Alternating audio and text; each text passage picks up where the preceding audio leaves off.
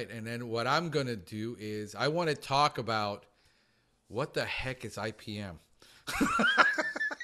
You And, just talk away. I figure this one, you just shoot questions and I'll answer yep. I figured you got it. So we're going to do that.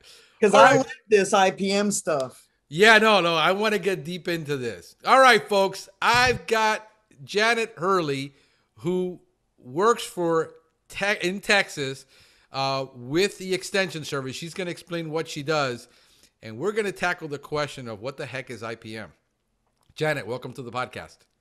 Well, thank you, Franklin, for having me this morning. I'm so excited to be here. And yes, for those that are not familiar with who I am, my name is Janet Hurley, and I'm with Texas A&M AgriLife Extension. I'm an extension program specialist, and my program specialty area is helping schools with their IPM programs. Got it. So this is going to be because I've been having some intense conversations. And when I mean intense, yes, there was some shouting and about what IPM is and what it isn't. And I'm getting challenged that what I am doing is not IPM. And because I do not follow the IPM pyramid the way it is in some cases, and there's some people who work in other states where IPM in public schools is law, where in Florida it's not. It's guided, but it's not a law that is hard in the Well, books that you have to follow it a certain way. and I'm very familiar with Florida versus Texas. Texas, yes, we have a law. Okay. And yes, I mean, because we've got the longest standing law, as a matter of fact. So, yes, but IPM, people get hung up somewhat on the pyramid, but also just hung up on what is it. And a lot of it is a lot of folks focus too much on the pest management and don't understand the integrated part of it. Right. And so what I've been, and here is the way I've looked at it. When from an urban residential perspective, when we get called in, 99 out of 100 there is an active infestation. We can't start at exclusion. We have Correct. to start at chemical first Yep. because there is an active infestation. And yes, we can implement the monitoring, which we do in case of German roaches.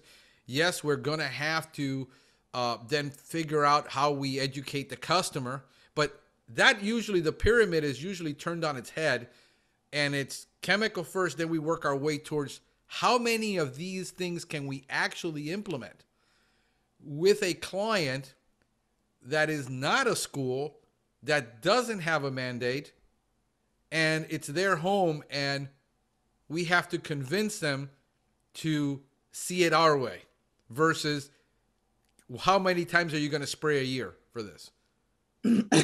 And what I've done is I've said, if I can get out of the 6 or 7, I can get that customer to 4. I've done IPM because I can't twist their arm and said, you have to do this. This is my home. I'll do whatever the heck I want. Well, and it is. I mean, so, and here is the rub. There is a population that believes that if it comes in a can and you spray it, it will kill all bugs dead. Yes. And therefore, you're working with that premise before you even step on their property. Yes. Now, granted, and what I am seeing now is, especially, there is a shift.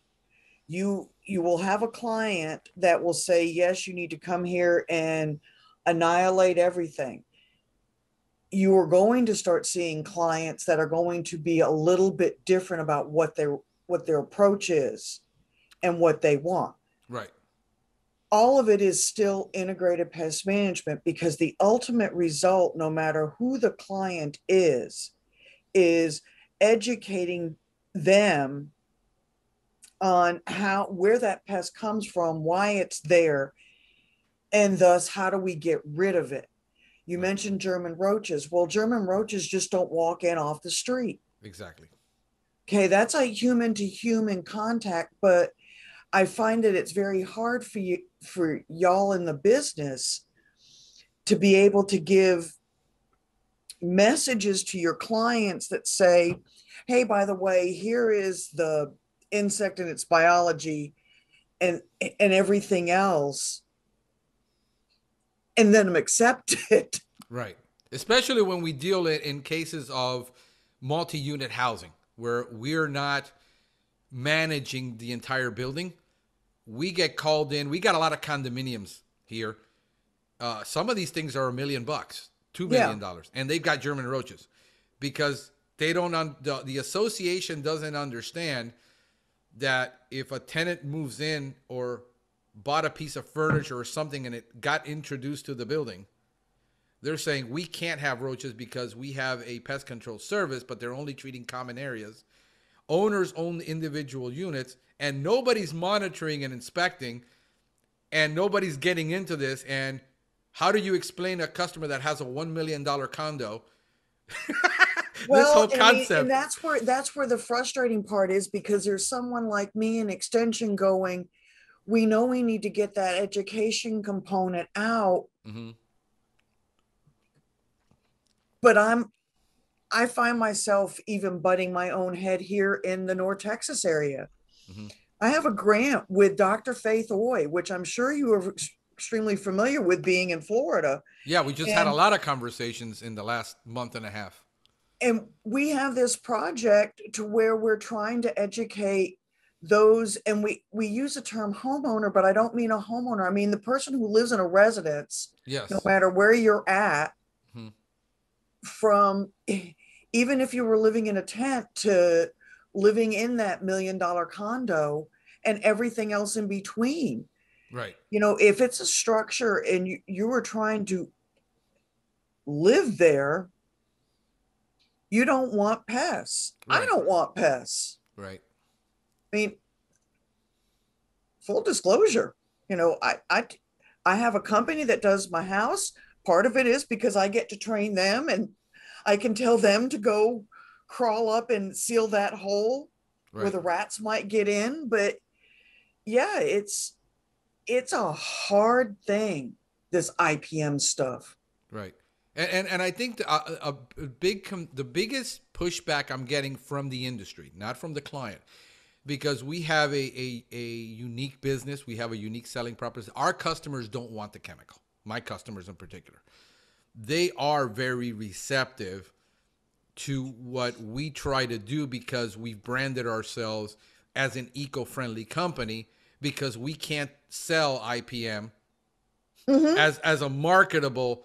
There is nothing. I mean, in my 20 years, I can tell you, and doing what I do with this International IPM Symposium group, and there is nothing sexy, marketable, or anything that says IPM. Finally, somebody says it. It's mind-blowing. But I mean, Bobby Corrigan and I will both tell you, you put your head down, put your butt in the air, go search that pest out. You put your little detective hat on and you go out and solve that problem. That's IPM. Call it whatever you want.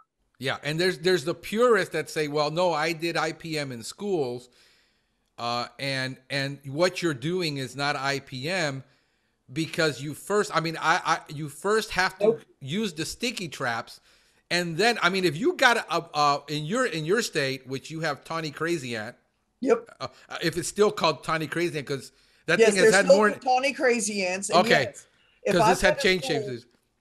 With Tawny Crazy Ants, you bet your bottom dollar I know what they're gonna do, and it is a chemical application. Yeah. I have told more than one school district, sometimes you've got to throw the bat first, and then come back. Right. Yeah, because how are you gonna use IPM where you with glue traps and say, well, I've got to fail 3 times before we can apply a chemical? No, there is. glue traps are monitoring and they're passive. So, for instance, because Texas has had this school IPM rule since 1993, that, okay, you put into fact the school districts have got to monitor. All right, well, yeah, most of the time we don't have a problem. Then we had COVID. Right.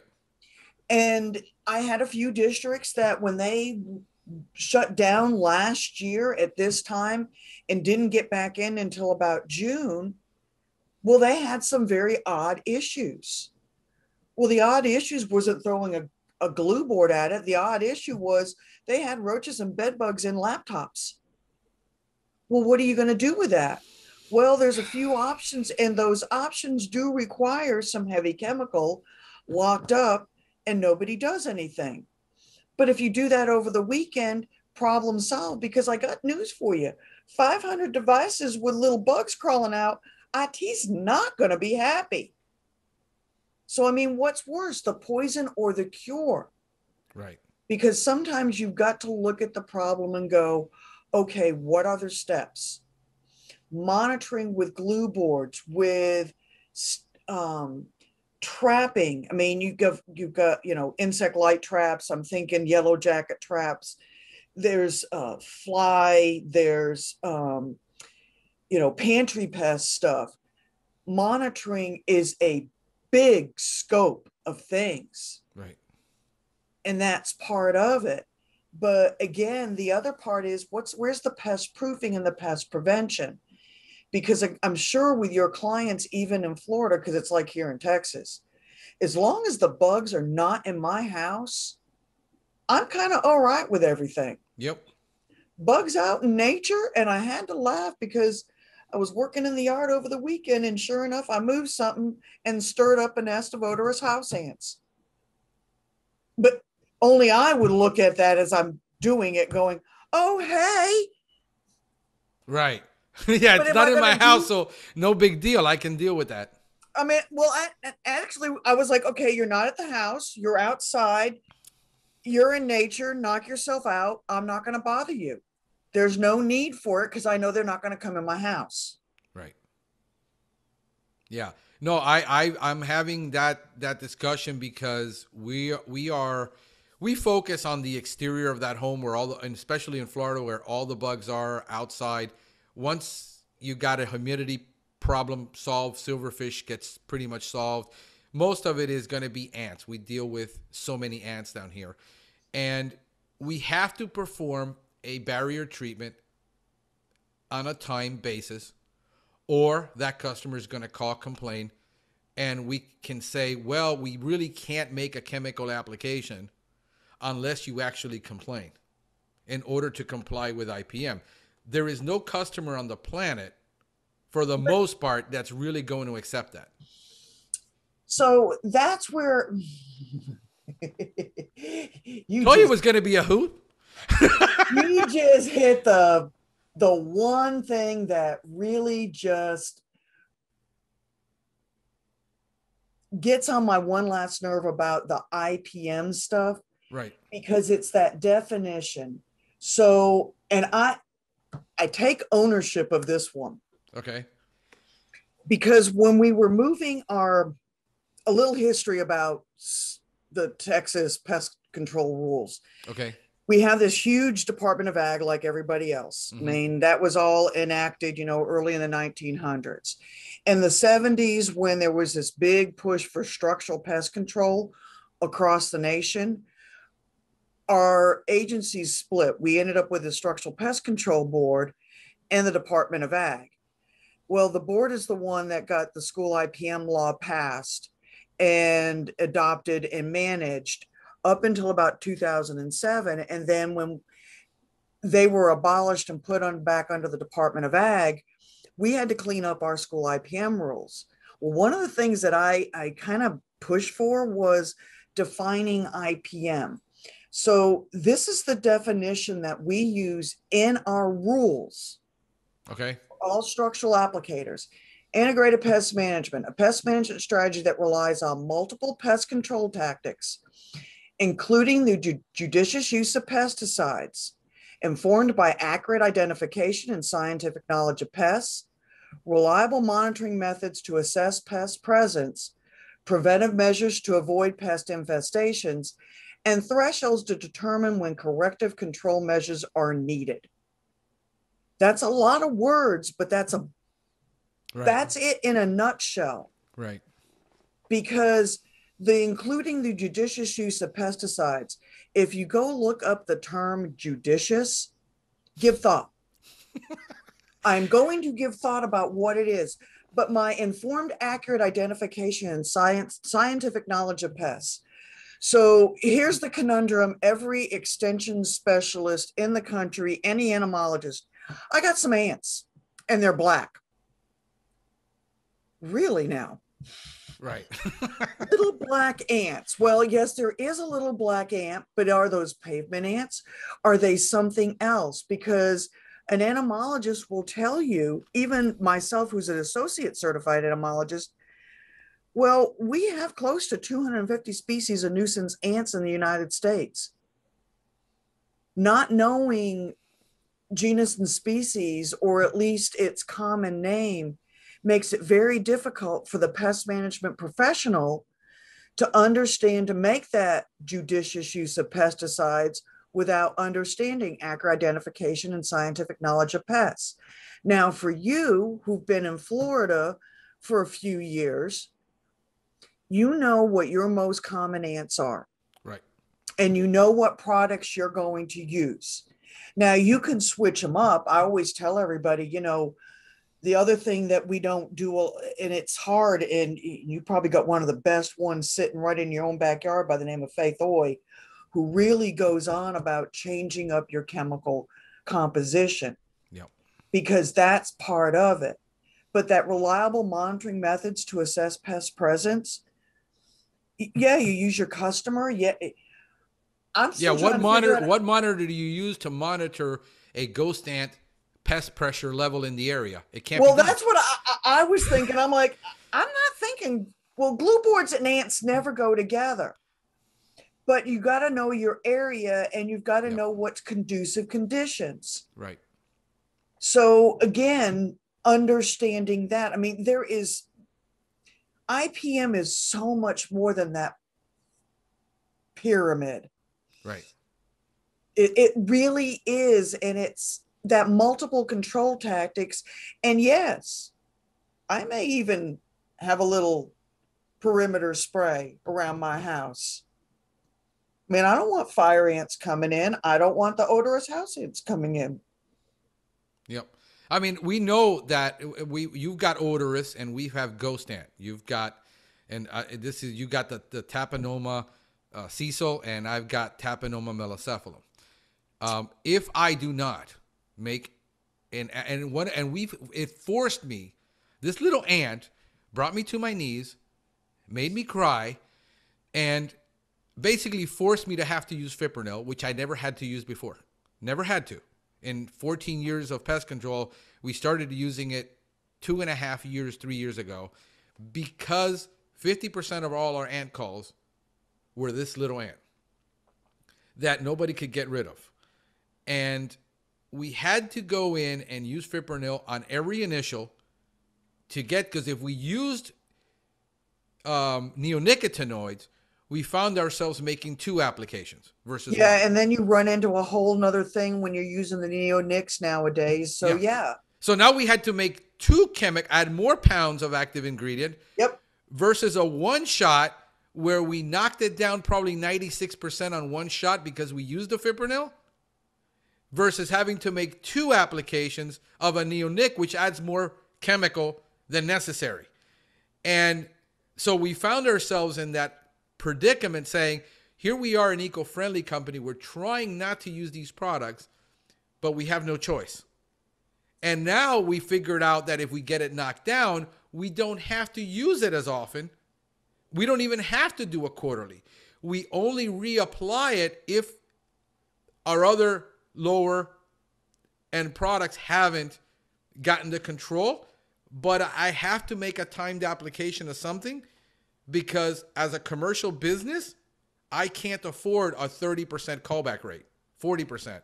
Well, and nobody can. I Nobody mean, can.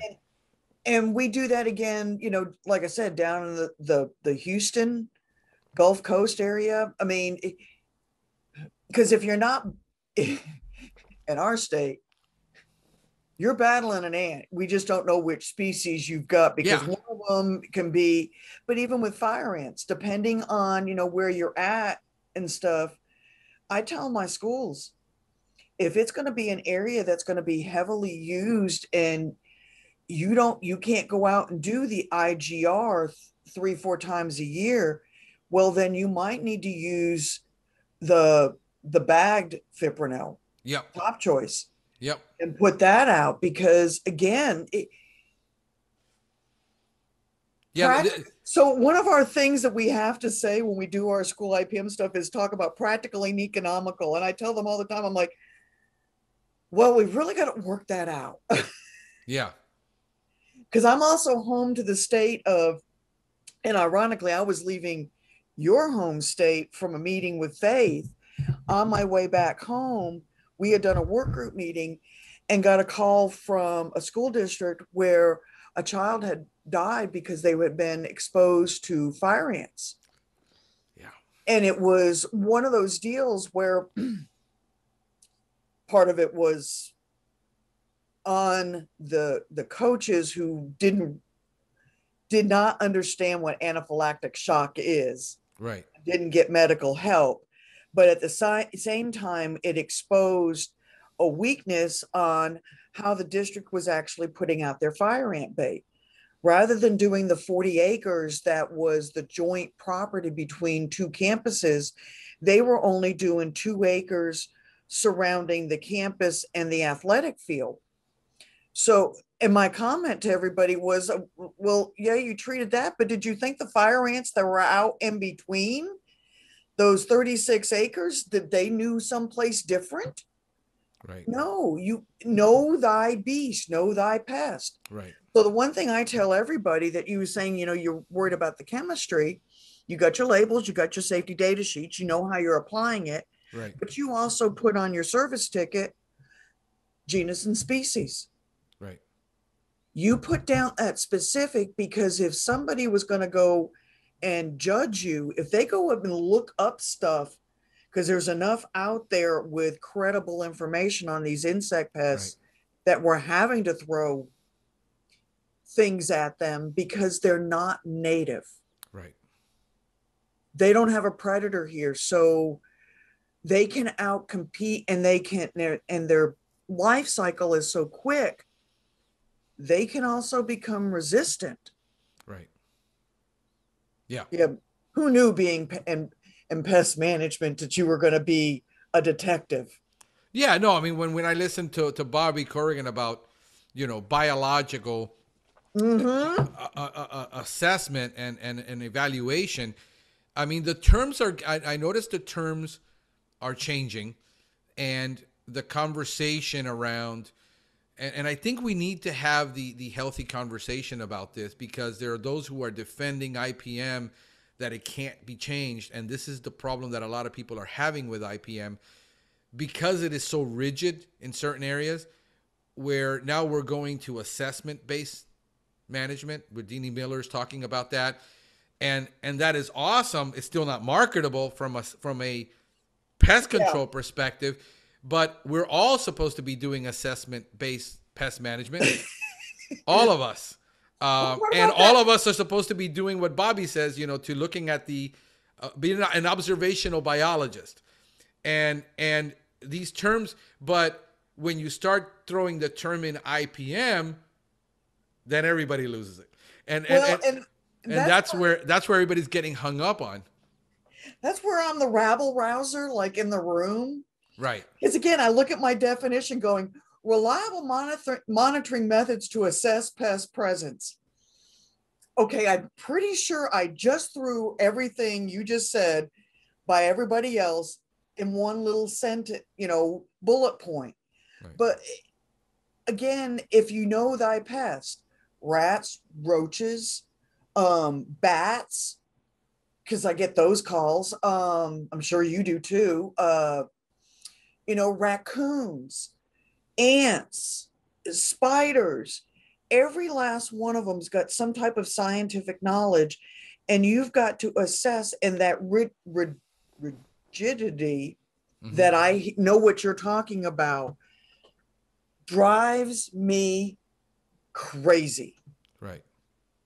And because this is a PG rated show, we're going to just say drives me crazy. Right. Because in my 20 years, and you mentioned my buddy Bobby, when I learned IPM, and I learned it from him and Dr. Mike Merchant and my other coworker, Dr. Don Renchi, but it was what we referred to as this head down button air thing. Right. I'll never forget, we were at the Indian reservation and you could smell the pine cleaner. I swear to God, we had to been 500 feet away from the door. And Bobby was so cute. He tapped me on the shoulder and he goes, just because it smelled clean doesn't mean it is clean.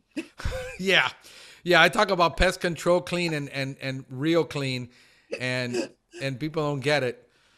And then Yeah. I proceeded to watch him crawl on floors, turn the place. The place was actually pretty darn clean until we got into the student dormitory. And this was 2002. And I saw bed bugs for the first time. Wow. But we were at, and it was sunny and it was arid, and they had those plastic mattresses. Him and Dr. Mark Lame had us haul all these mattresses out and toss it on the ground. And that was part of the IPM solution. Right. And then talking to the folks about what they really needed to do and what was pest control back then. And the only thing none of us, I don't think, really grabbed onto was, well, those were bed bugs. And oh, if I had had a crystal ball back then, I should Right. have saw that one coming. Right.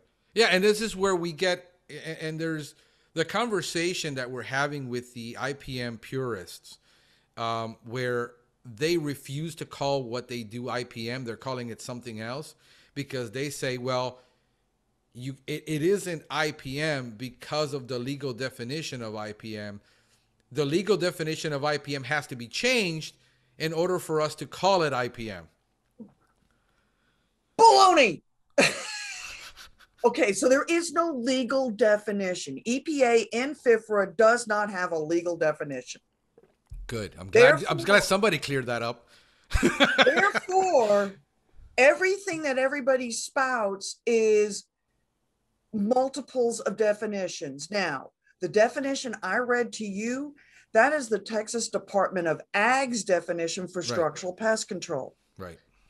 Yes, we did that because it helped clarify what, when our inspectors go in to do the school IPM inspection, because they were required by law to do that, Right.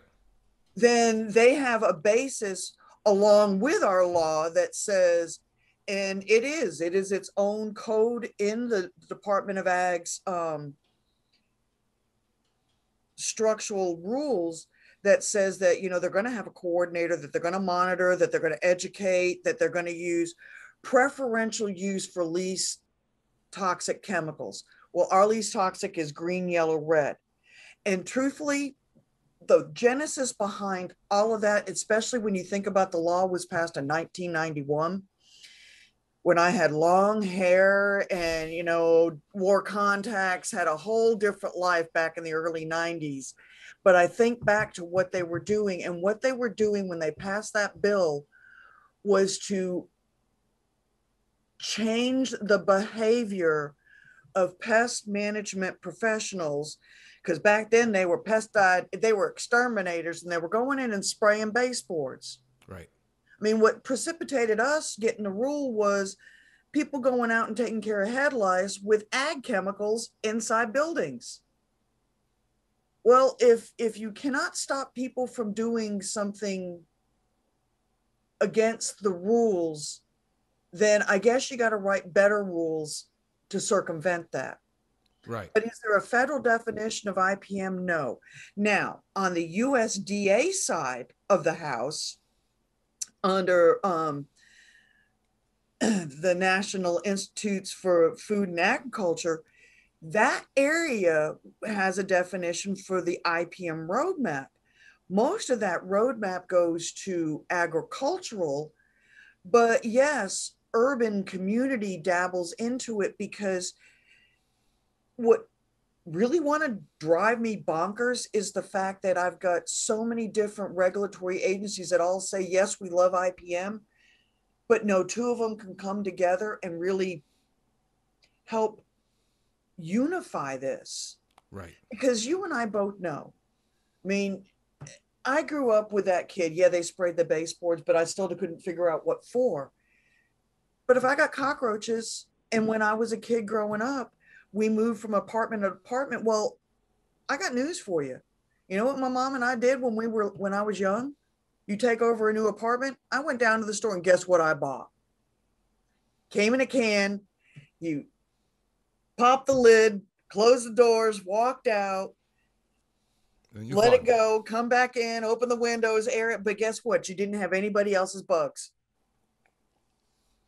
And then I got older and got very interested in IPM because I volunteered for something, and then stumbled into this job just because I volunteered at a yard expo on IPM. But once I figured out what IPM was no pest, no pesticide.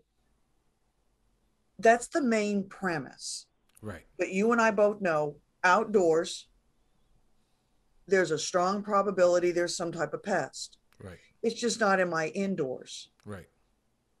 As long as you're not coming in and spraying my baseboards, hey, thumbs up. That's been my premise from because see, I come from L&O, and to me it was unconscionable in my genesis of being in pest control to mix that many products to kill something for the simple purposes of making something pretty that somebody had planted. I mean, to me, it drove me bonkers from a conscious perspective. We're spraying this entire yard with 2 insecticides, 2 fungicides, herbicides, and all these kids are crawling all over this for no other reason than to say I've got a pretty lawn. And I get it, and I don't believe in the legislation of that, but I said I have to find a better way. And that better way for me was IPM, when I started talking to the extension agents and educating me on cultural practice. Yep. And then I went to agriculture and I said, well, who are the guys that can't afford to get it wrong? It's the ag guys. Let me see what they're doing in organic agriculture and let me learn from that. And I started, when I founded my company, to say, why don't we just implement that? It says if you mow it high, you mow it frequent, you control the water, we're the point where we were using 66% less chemical than the average. And then when 25 bees came in, we were able to integrate that because we could never really be successful with biologicals in a commercial landscape. It just wasn't feasible. It wasn't practical for us. So we figured it out that, hey, people are like, how much chemical uses? Well, we're only using this 1 pound a season for fungicide, and they're using 5 of those bottles a year. We were using 1. So we got into radical pesticide reduction, and I showed people how to use, like having a power rig to spray shrubs to me was useless when you were spraying bifenthrin and 95% of the bifenthrin was landing on the ground, totally missing the shrub. Yeah. And so we started learning from agriculture how to make applications to those shrubs where we used, instead of 90 gallons of water, we were using 9 and using 90% less water and getting the application actually on the shrub, not in the ground and not in the air. And see, that brings up all the other things. And truthfully, I mean, that's kind of not quite that story as far as how I got into IPM, but it was, was in a home, had a coworker who loved to do compost. but I didn't think that was enough. And here we have this soil called blackland prairie, which is it's just like clay. Couldn't figure out what was going on with my yard. That's when I started learning about this IPM and learning about aeration. But it doesn't matter if it's an indoor problem or an outdoor problem. It's solving what's at the root of it. So again, what you really are focusing on outdoors in your landscape is, do they got good soil? What kind of moisture do they have? What kind of plants do they have? Right. Is there anything that we need to be aware of? Because again, Floridians are no different than Texans in that, yes, there's places we have high humidity, but there's also high wind. Right. You guys have got to worry about salt and sea spray. I mean, there are different things, and well, just because that looks really good on TV, it may not look so good in your yard. Right. I'll see stuff. The right plant in the right place is something I battle with landscapers, where they put that plant where the customer wanted. And I said, I don't care how much fertilizer I throw at this, it's never going to look good. Nope. Because you don't have the light. It needs light. It doesn't need fertilizer. No. And that's the biggest problem I have with education, is that we got to educate the landscaper and we got to educate the homeowner. But the industry doesn't want to get out and educate the homeowner, the industry, because then we have to give away secrets and then we have to do so many things, and we don't want to get into that business, but nobody wants to educate the consumer.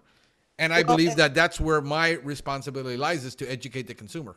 And that's where, Dr. Oy and I have both been, back and forth on this, because that's where I would love to get our master volunteers more active and getting them to do outreach. That's where that comes from. As a matter of fact, I'm hoping to launch a program later this year where we do start. I've got what we call these IPM experience houses here, where we could do educational programming and show homeowners, hey, these are some of the things you just need to be aware of, because especially here in North Texas, I've got people who are buying homes for the first time and they're not understanding what to do, how to do it, what to plant. And I mean, yeah, I've learned. And I tell everybody, I'll put in the back work, which I did Sunday, but I also plant plants that are going to sustain themselves for the rest of the summer with little to no maintenance. Right. Because I don't have time. And once COVID really kicks loose, I'll be back on the road and I won't know if I've come or gone or already been there. Yeah. No, I love natives. It's just that in Florida, they're so plain. It's so hard because there's no colors. So I battle with that, but I can show the client options with really low maintenance plants that don't require any pesticide. That don't require, we have Schefflera, very rarely is it going to get anything at all. There's no, if the customer feels like if you didn't spray their plants, you didn't do your job because you were supposed to spray all of them. I said, but why are we spraying those plants and applying a pesticide when it gets nothing? And that's where my education is with my clients, where I sit down and I consult all of my clients, is that we're going to do this. This is why you hired us, to not have the chemical on your property, versus having to make a blanket tank mix application running around town with 200 gallons of a pre-mix, because it's just much easier to spray everybody like this than to actually do work that requires a technician to think. And it's reminding the clients, you can always say, we're doing this so that we also protect, the bees, the butterflies, the hummingbirds. Yeah. Sometimes you got to go throw back something else at them. I tell everybody, sometimes you got to just throw different words back at them that they go, you're protecting the bees. Yeah. And so and this is where we have gone through that. We got to give the client what the client wants in their mind. In other words, my clients are looking for natural and organic. And people will say, well, you're just misleading the client because there's no organic. I says, well, we have 5 options that we can give the client. It might not be in their price range. It might not be what they want really, but we have the options.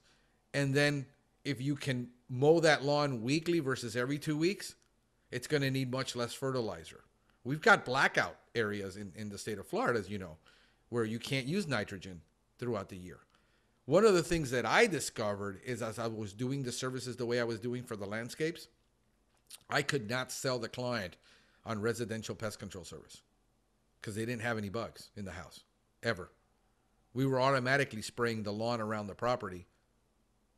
We found that, hey, it didn't dawn on me until like 5 years later after doing this. Why can't I sell them pest control? They wouldn't buy any because he says, when you started doing our lawn, we don't have any more ants in the house. We discovered by serendipity that we didn't have to apply pesticide. I wasn't smart enough to know this then, that if I did not apply a pesticide indoor, they had no bugs. Where people said, no, you have to go inside every single time and apply something because the customer expected. Our customers were saying, we don't need you to spray the inside of the house. So we said, why don't we just create a service that doesn't require the indoor spraying all the time? Yeah. Do an exterior only. People are in the industry threw up their arms and says, no, because that's not pest control. I says, and so this is where we're having this debate all the time where, so if I don't spray the inside of the house and they have no bugs, I'm not doing pest control. Let me get that straight. So, and that was the whole. That's the mind blower. Cause I'm like, but you are, if I'm happy, and everything's being done. And if by chance I do notice something, carpenter ants, Right. Okay, y'all are willing to, hey, maybe I do need to step inside Right. and take a look. But if I can put the bait outdoors, great. If not, but I mean, that is pest control. I'm sorry, because Yeah, if the bug isn't there, it's under control. And then this is where people are like having a fit all the time where we're providing, let's say we're really fanatical about baits. I mean, we're indoor. It's in our website and it's our policy. A technician cannot spray the inside of the home ever. We have a zero spray policy in Florida. People say you can't control bugs without spray. I said, we've been doing it for 9 years inside, where we use predominantly baits. mm-hmm. And if we can get away with borate baits, gel baits, borate baits, we get it done, and we control I was going to ants. say there are two well-known urban entomologists out of Virginia Tech and Rutgers, Dr. Miller and Dr. Tulu Wang, that prove that. Yeah, and we used her protocols, and before I knew her protocols, I was using Brenner's material that he did for controlling roaches. And we developed an entire protocol where we applied it into the inner city HUD. Inner city HUD said they've never been able to control the German roach population in this part of the inner city. And it took us 3 years. And we got it done with nothing more than bait. And it can an be entire done. Community. And like I said, I've saw the research that both of them presented years ago, but I've seen it myself. I'm like, the biggest problem, people get stuck in a rut, and I don't care what kind of pest control you're doing, is I go and I use the same chemical over and over and over again. Expecting a different result. Yeah. The definition of insanity. Yeah. And here's where the biggest, what I've done and Faith was teaching this, she teaches this a lot, is chemical rotation. The problem is people keep rotating their chemicals with the same active. Yes. I mean, with the same group, not understanding that you need to change the entire group, not just the active ingredient. That's not chemical rotation. And so we're having all these discussions, and I'm trying to have these discussions openly and honestly about the real expectation. One of the biggest challenges that I'll have this probably, you can probably speak to this, but I think Deanie Miller would probably have a stronger opinion, is when I challenged HUD on the fact that, is it the pest control company's fault in public housing, in this case government, is it the pest control company's fault that they bid it low, or the fact that you knew it couldn't be done and you accepted that bid anyway when you know you can't treat for $1 a unit? And say, HUD is telling us, yeah, but we don't have the funds and we don't have the money, but all the data is there that you paid for. to show that this is how you do inner city roach management, not by hiring a pest control company that does a spray service, yet you still believe that they could do it for $1.50 a unit when it costs $9 a tube to control German roaches. Is it HUD's fault? And then we're throwing it on the pest control industry saying, well, they're not performing the inspections. They're not doing this. They're not doing that. But you know it can't be done with what you're paying. So whose fault is it really that we have this issue? Because this is where the rubber meets the road. And this is something that I've really started to, this is where I question, again, those agencies that say we support IPM, we believe in all this. Right. But do you think this all happens by magic? Right. I mean, a lot of that, in order for, and really to be real honest with you, no, it isn't successful with a company. Now, could that building hire somebody and that's their full-time job, that and fix door sweeps? Right. Because that would be 3/4 of it. Right. You know, but are they still willing to do that? Because you know darn good and well that person, even if they hired them to do that, wouldn't be able to do all that because something else would come up. Oh no, you need to come over and fix this electrical socket. Yeah. Or, you know, whatever. And then the pest control gets pushed to the side. Yeah.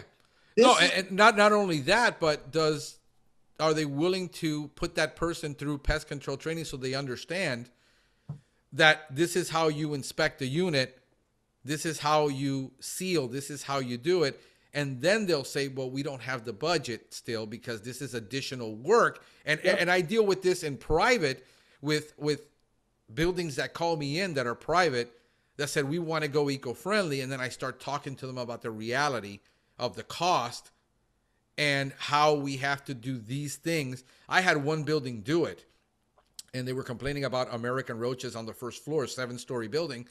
And I said, well, what does that guy do? Well, he's spraying the inside of the common areas every time. I said, but look at these doors. I can stick my entire hand under these doors.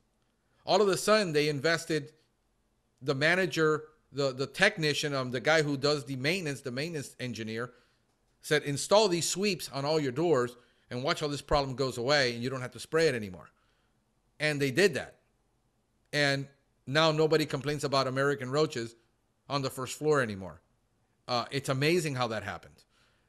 And then this is where again, where the rubber meets the road, their initial investment to convert to an eco-friendly building where all we did is take lead practices and said, this is what you need to do, was a $10,000 to $12,000 investment initially, but they were overrun with German roaches in the laundry rooms, in the trash rooms, and in certain corridors because the guy wasn't doing any monitoring.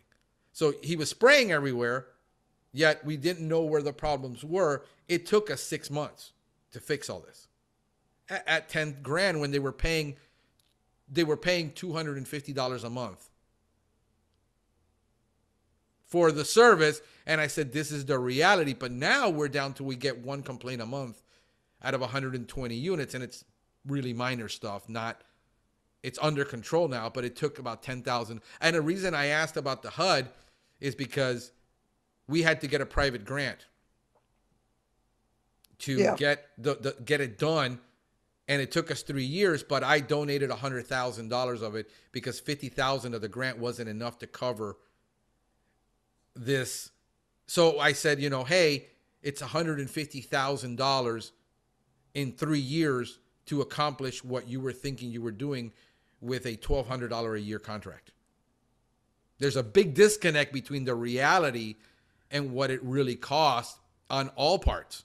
But putting the blame on the industry for something that you hired them to do at that money, and then not say, hey, it's really our responsibility to do IPM when IPM isn't being practiced because there is no money in the budget to really practice IPM. Well, and you bring up the thing that when I talk about our school IPM rules, and even though the rules require the district, meaning the superintendent, must appoint an IPM coordinator, I circle back around and it's back in the rules.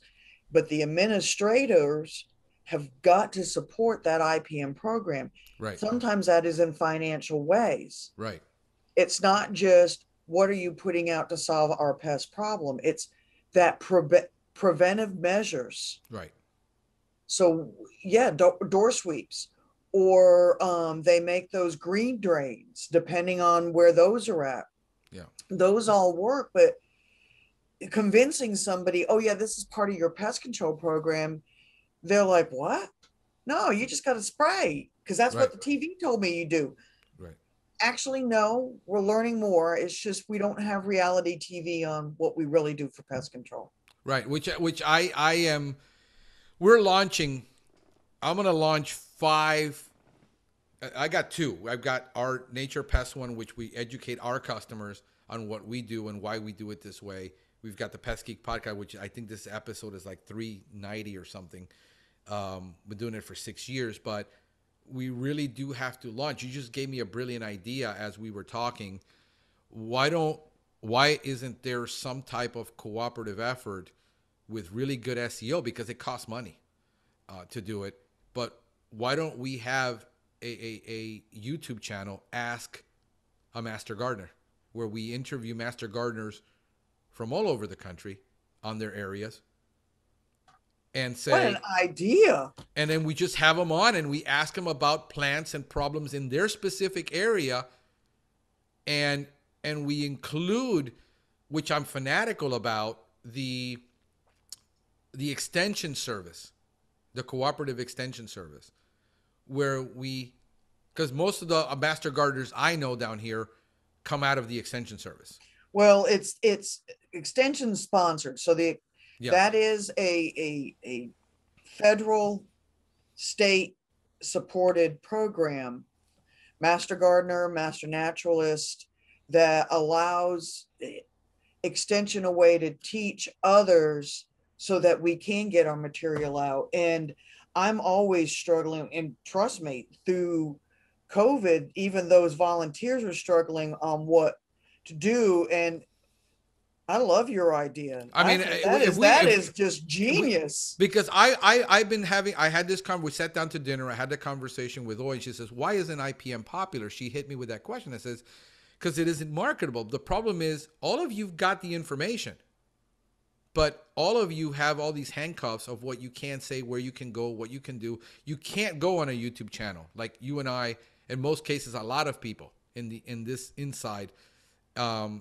Even I'm trying to get Dr. Kohler on the podcast. There's certain things they can't be on because of their rules.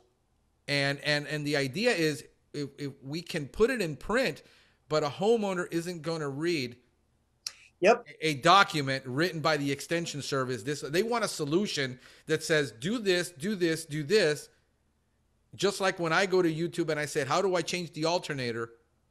There's 5 videos on how do I change for my specific model that somebody's gone through it. And we have all this knowledge bottled up under a lampshade in the dark where nobody's looking for it. And this is why I do YouTube. This is why people laugh at me. I do TikTok. I said, I just got 1,000 followers on TikTok talking about bugs. Okay. We have the technology. We have the knowledge. Why aren't we using it? A lot of it, and I'll speak to what we've been struggling here in Texas. It's that one final component. So it's getting things out, getting it. There's never enough hours in the day to do everything you want to do. Of course, yeah. And this is part of it. And yeah, part of it is also educating others that it's okay to think outside of a box. Yeah. You know, we've only done, garden fairs or whatever. Well, yeah, but y'all are master gardeners. You can do other things. Right. But it's again. I'm thinking of going right now. I'm going to talk to a bunch of nurseries. And we're going to start it's called the Nursery Showcase, where we bring on, I'm looking at a 5-day-a-week podcast. And what we're going to be doing is showcasing one plant from a nursery where we talk about the 10 questions. Where do you plant it? What sun does it need? What pest does it get? What disease? Where can you get it? What USDA climate zone can you plant it in? And we answer all those basic questions on that one plant. The nursery gets a free promotion where people can go get their plants locally if they want that plant. We get to put out important content so that the customer doesn't put that plant in the wrong place, doesn't select a plant they can't maintain. Yeah. And it's a 5-minute podcast, literally. These are 5-minute conversations about all of this, and you showing the plant, and this is how you do it, and this is how you care for it, and this is, if you're going to put it in a pot, you're going to have to put it in 6 months in this pot and then there. And we have these 10-minute conversations about something they know, which is their plant. Well, yeah, and we could do something like this with the extension service, which I'm trying to get my extension agents to get on. I'm having enough trouble getting them on Facebook just to post a 2-minute thing about something they wrote and say, look, guys, if you put it on Facebook and you put the link, people will read it. I don't have time. I said, how many times a day do you go to the bathroom? You can sit on the commode and do this. Literally. I mean, the excuses of why things can't, you're sitting, yeah. I do it. I'm posting stuff while I'm using time management, and getting the information out, because I think there is so much information, the stuff Faith Oy writes, I basically take it and I verbalize it to where it's communicable. I think that's the right word, to people. I came up with my own words. That's okay. So do I. Yeah, I used to have a boss that was from Texas, and he used to come up with his own words too, and I thought it was hysterical. But how do we get the industry to work together with academia, with extension, which I'm a fan about, which nobody wants to do, by the way, most people. And I applaud Philip Kohler, because he's done that with the conferences he's put out, and the magazine he bought, and the university got involved, and he made, I think, the right steps in the right direction. I think we just need to take it further. I'm just one of those guys that says, hey, look, I might not agree with you 100%, but can we value the differences and have these conversations where we can educate people on this? Well, I think you just hit on the nail on the head, because the hardest part conversation we're having in this country is to understand you can agree to disagree. Yeah. And it's going to be okay. Yeah. And yes, we do need to work in more partnerships. And I really wish that the industry, I can tell you right now in Texas, I wish they would reach out more. Right. And say, hey, we're here to help. How can we help? Right. Because, we can reach out all the time, but I don't know what you're doing and how you're doing it, but everybody knows where I hang out. Right. Right. I'm not that hard to track down. No, right. Yeah, exactly. I think creating the content at scale is an overwhelming, mind-numbing task of how we're going to accomplish this. But when you've done several hundred of these, you kind of figure some things out that help people. And it's not that hard. Like, where are you going to come up with the content? The content is in your head. You know this. Well, yeah, because we're just, believe it or not, full disclosure, my teammates and I are coming up with a podcast. And part of it has to do with the fact of what we do get in common: insect ID questions. Yeah. We're going to just cover what we normally get here. Our first podcast is going to be on fire ants. Yeah. And do it on video. Don't do it just on audio, because there's so many people that aren't looking for audio.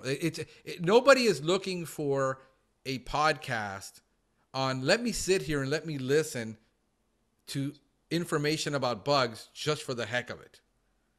They need a practical solution in order for them to find you. I was just pointing that out to California. They have an IPM website that has 250 subscribers. And this is in California, where people are supposed to be environmentally crazy about this. And you've got 250 subscribers to a channel. I'm saying, like, I get 250 watches the moment I put it out.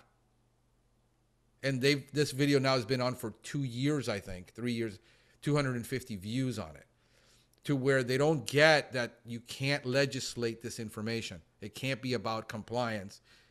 It has to be about what interests the homeowner. And that is, I don't want any bugs in my home. And it has to be practical. How do I do it? Yeah. And so we got to give the secrets away, which is what everybody's upset with me about for the last 6 years. They're eating their liver. And what I'm doing is I'm getting pesky bottles of ketchup to hand out so that they can put it on their liver and eat it, because there's nothing I can do to help unless I give it away for free. Well, I mean, because the truth be told, the one sitting on the data is the one you've had dinner with. Truth be told, only a small percentage of the American population purchases pest control. Right. It is a very small percentage. Yeah, and this is Therefore, why the companies rest sell of them direct to are consumer. winging it themselves. Yeah.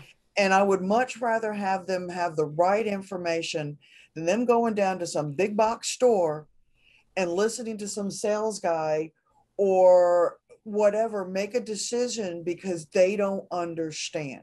Yep. And my answer to that is, if you have the knowledge and you have the expertise, why aren't you putting it out? And that's where I'm goading. No, the trust industry. me, we struggle because we put it out there. And again, this isn't the hot, sexy topic, so we can't even get people to pick it up. Yeah. Well, let me tell you something. If you go to my Nature Pest channel, I've got 200 videos. We're getting ready to produce 5 a day. And we've got over 5,000 subscribers. We have more subscribers than any pest control company in America right now, because we make it sexy.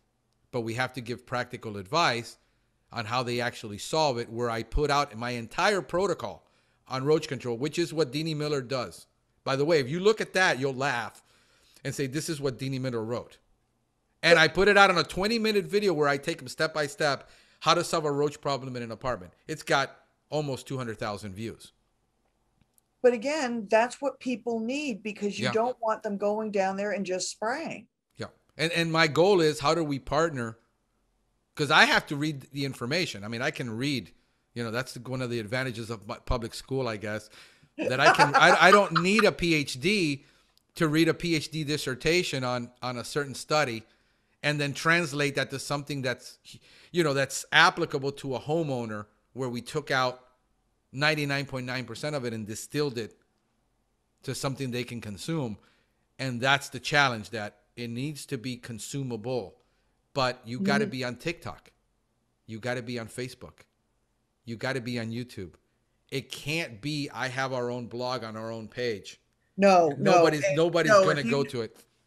Well, obviously you found me through Facebook, but I'm not everywhere. I've not signed up for TikTok, but I'm like, we might get there. The house might get there. The IPM house might get there. Janet might not. But no, that's where I've said all along is it's got to be in short blibbits of what they understand. It's the who, what, when, where, how, and why. Yep. And practical. Listen, if you're going to apply the problem is nobody wants to tell people to apply a pesticide. And that's where the homeowner is going to say, but you told me what was wrong with my car. You just never told me how to fix it. If you don't tell me how to fix it, it's totally useless. And we have to. And I mean, and that's something I truly do believe in, not just myself, but the people I work with here in Texas Extension, is because, and it has a lot to do with the fact of, because we do have stringent licensing. Yep. We want to make sure, I mean, I don't care who you are. There's a pesticide, it's got a label. You should be able to understand that label. Yep. And, I was telling somebody, I said, you read the label when you buy food. Right. Why don't you read the label when you buy anything else? Right. It's because people, I was reading a study out of California. They did back, I think it was in 98. It's a pretty old study already. And where they asked homeowners why they waited so long to hire a pest control company. I know the study. And basically they said, well, because the stuff that pest control people use are so much more toxic than the over-the-counter stuff. And I'm looking at this and I'm going, well, deltamethrin at 6% and deltamethrin at 6%, it's exactly the same thing. But they think, and here's what the industry did it to itself. Yep. Because they said what we have is so much stronger, you can't get it. And now that is the unintended consequence of now complaining that Do My Own and places like that are selling it direct to consumer without a license. I said, well, it's a general use pesticide. They never needed a license. And it was never that toxic as you claimed it was. And yes, now they can get it. And unintended consequences of that is customers, Orkin has said for the last 50 years, it never goes above 20% nationally. People are misapplying pesticides because we refused to tell them the truth and give away all our secrets. And now we're in the age of transparency, and you have a bunch of people that are just self-protective. And that's where we're at. And I think that's where we need to start. The change needs to start. Well, and it's funny because many of my arguments are, well, if they do it, we're going to lose business. Or if we do this, and I'm like, I'm sorry, as long as there's pests in the world, there will always be work for us because seasons change, dynamics change, certain things happen. Yeah. Heavens to Betsy, insects are one of our bigger indicators on other things that could be going on, especially inside a structure. But it also, the random, well, we've got this smell. I know it's something dead. Well, where's the flies? We don't have flies. All right. You can't have dead without flies. They do go together. But if you're still having a strong odor, smells like death, and it's an exterior, I said, either look for a leak or watch for a different type of fly. So right. Yes, sosids or something else can come because, again, if it's a fungal and a bacteria growing, yes, they can grow from that. Yeah. No, I mean, I look, I just had this discussion with one of my techs at a job where when we do drain fly work, we always put a lamp. We're one of the few companies that put a lamp. And we install a lamp in the bathroom. We got a plug-in lamp. And the tech said, well, I didn't put it because the customer said they didn't have a fly. They have never seen any flies. And I said, well, Biology 101 says if there's a child, there's a parent somewhere. And sure enough, there was a problem with water behind the wall, and we found it, and we sucked it out. And I sat there for an hour with a vacuum cleaner and a hair dryer, getting the water out, which no chemical. He says he already had foamed it. That foam was not going to go into that wall because it was waterlogged. And I said he installed the lamp. Come back a week later, we're seeing flies now, and that's no flies on the lamp. This is funny. I mean, this is the funny stuff we have to deal with.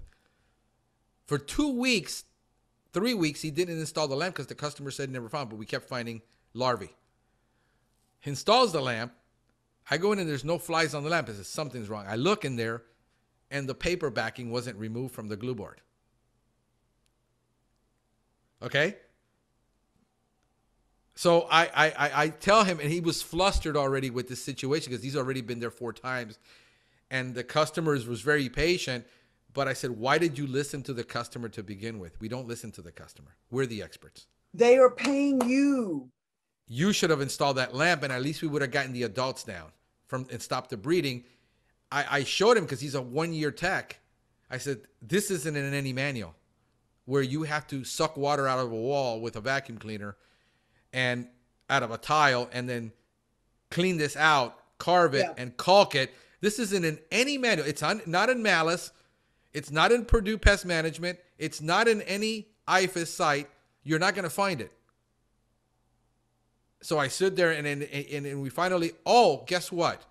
I take the backing out. I'm doing the cleaning and I'm doing all that. And the customer comes and looks, hey, there's a fly on the board. It wasn't 5 minutes later that it started catching flies. And After that, we left it there for another week. We came back and we looked again, and there was a little bit of larvae. Caulk had separated, dried it out again, resealed it. No chemical was needed to solve that problem, except, well, the caulking, which is a chemical.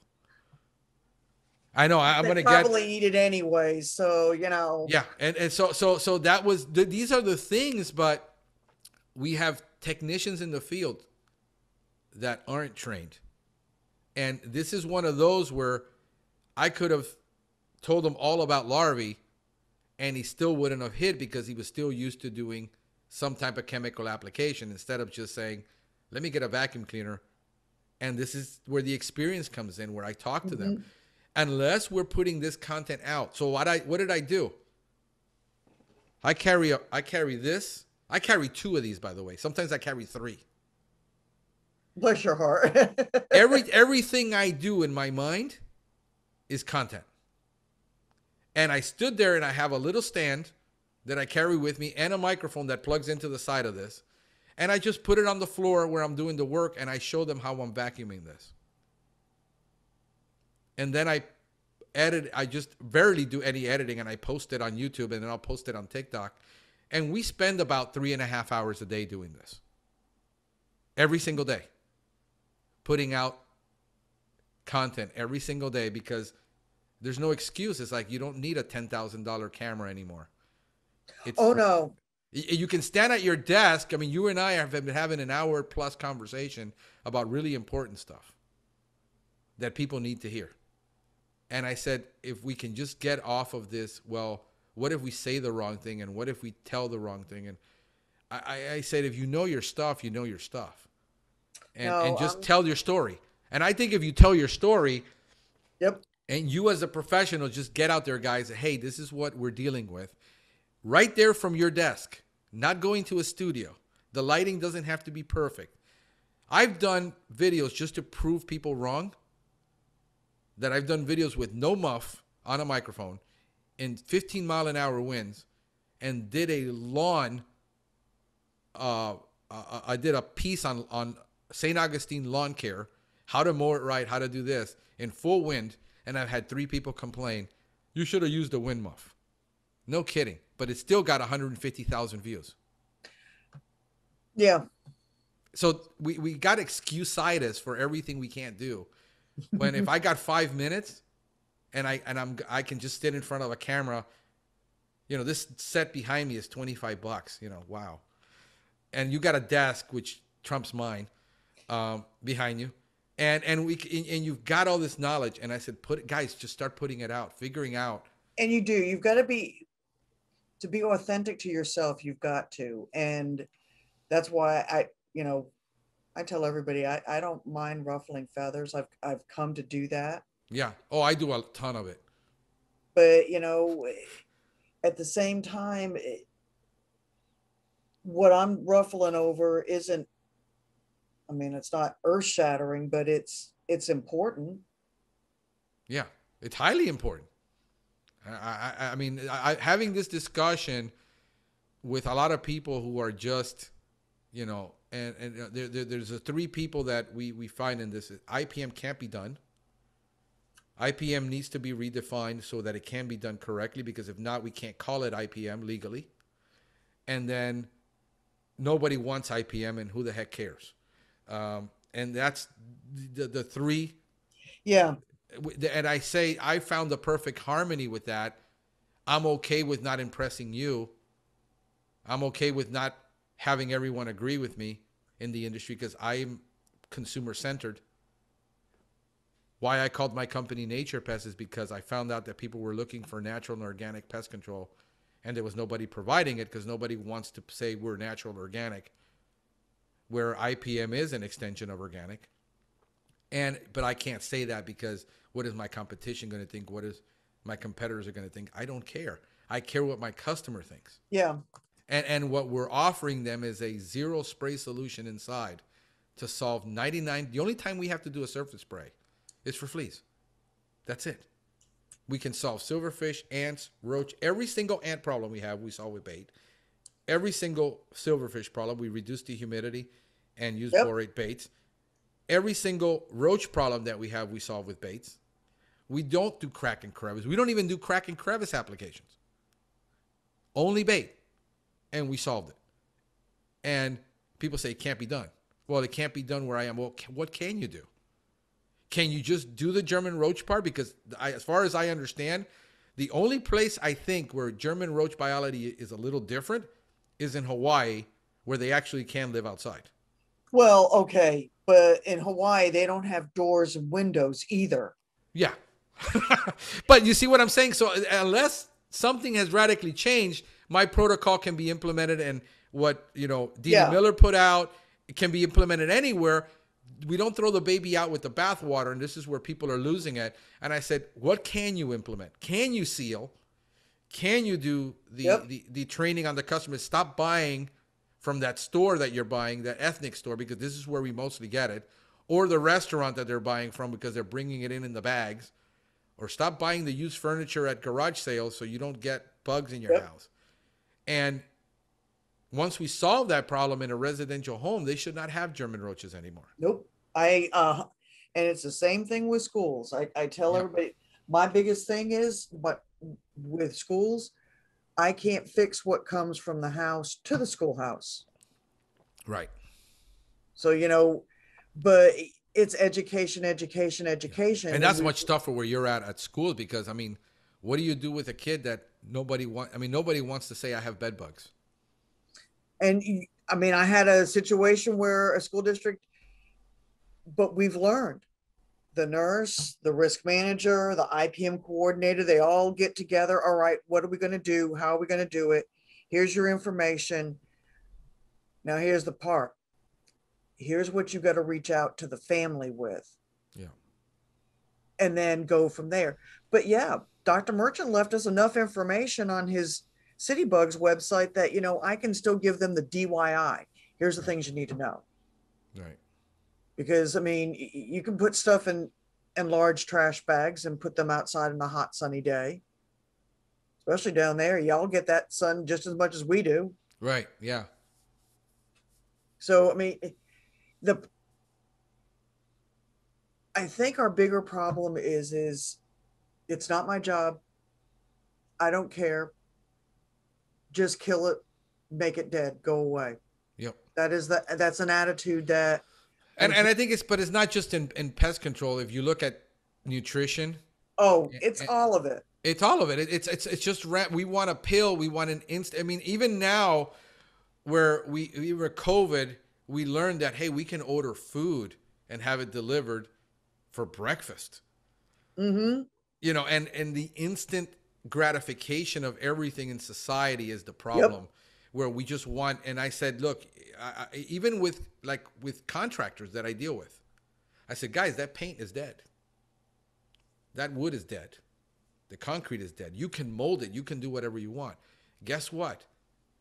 There's 3 things that are alive in this house. One of them is the owner, their pets, and their landscape. It's all alive. And the bugs and diseases that are on it are also alive. This is all biological. And you're dealing with all the human emotions, and you're dealing with the human, and everybody forgets we're dealing with humans. We're not dealing with things. So those are the challenges that I'm having, is when I'm having the conversation, 9 times out of 10, I'm having an emotional conversation. I'm not having a rational one. Yeah. And technicians that are geared toward being technical, they're just as guilty as the doctor with the bad bedside manner treating the patient's illness, not treating the patient. And we forget that we are in a people business. Yes, we are. We're not in a product business. We're not in a pesticide business. And sometimes it's the same with a plumber. It's the same with an electrician. Yeah. They're clammy. Well, and if I want someone to come into my home, I don't want them glued to their phone. I want them to explain something to me and don't talk down to me. Right. That's just simple human behavior. Yeah. But at the same time, when I pay you, and it doesn't matter, I'm paying your company, but whoever's coming out to represent said company, that customer's paying you for that knowledge. And it's okay to sit and explain to somebody 5-10 minutes, well, this is where this would come from, and this is why we do this. Right. So again, so that people understand where you're going. We sometimes tell folks only part of the story when we should probably tell them the whole story so that they get the picture. Right.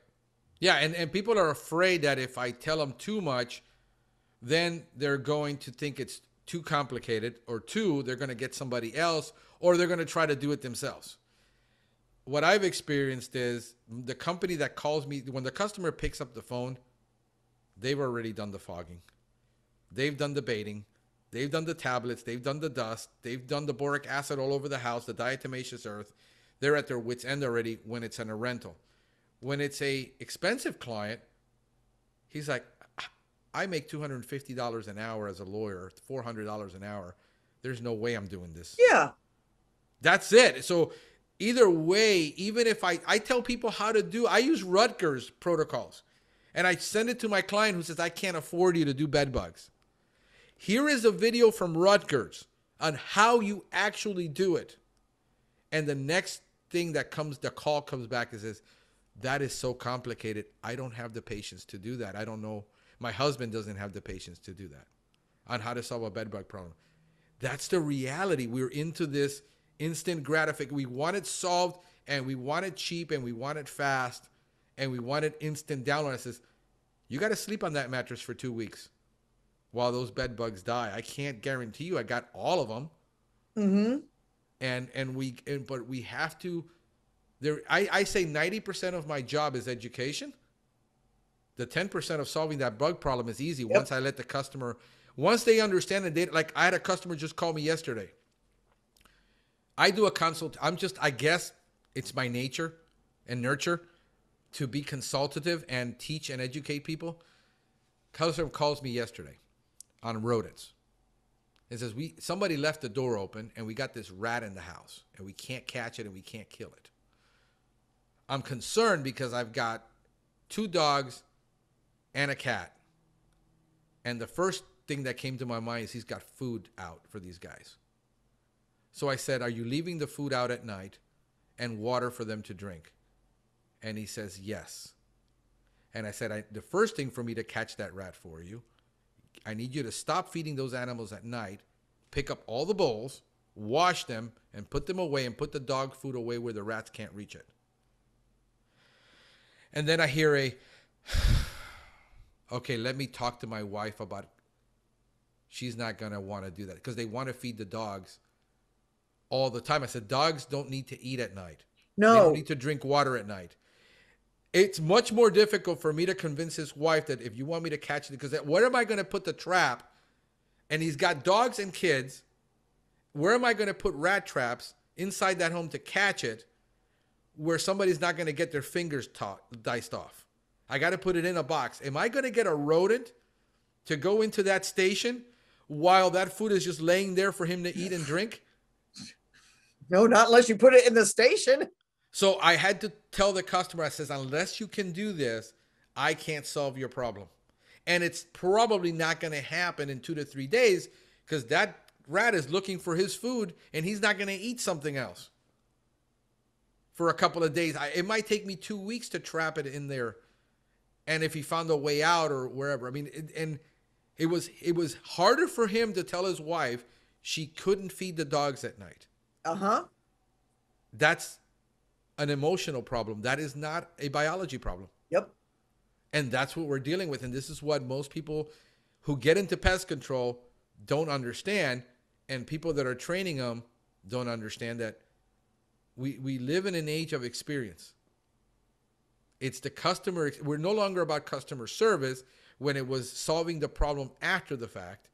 We're now into what is the experience with that company from the get-go, not whether they kill. I said, every time I get a complaint from one of my technicians, it's not because he didn't kill the bug. It's because he left the gate open. It's because he used the hose.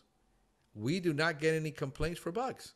These are all things that had nothing. I said, you see, every time I tell you it had nothing, why are you rushing? Why aren't you taking the time? the customer starts talking to them and then yapping, and he's introverted and he doesn't know how to deal with a customer that follows him all over the house and talks to Yep. him. I mean, these are all issues that we're not training for. And it's got to be part of the training process. No, Yeah. we talk about that because I say, even when we do our school IPM training, we have a line in the rules that says something about pesticide complaints. And I always say that, make sure that your pest control people understand that if somebody's following them around, they let you, the coordinator, know, because for some reason they're doing that. Now, granted, it could be just simple curiosity because that's my mom. Yep. Or, it's they're looking over your shoulder because they're afraid you're going to do something wrong. But whatever it is, you can engage them. Hey, this is what I'm doing. Because once you start telling them what you're doing, then they kind of like, okay, whatever, gotta go, bye. Yeah. Once I get through my IPM course with that client, he doesn't want to know any more about bugs. Nope. You're like, yeah, all right, you got it covered. See you later. Gotta go. Yep. And it's part about having a process every single time that you just repeat every single time with everybody. And some people are, I've got all kinds of people that don't want anything to know about what I'm doing, and I still have to tell them. I put that monitor because I got cleaning ladies who will throw out my monitors. Yes. Oh, yes. And they'll throw out my little stations, and they found it on the counter, and what is this?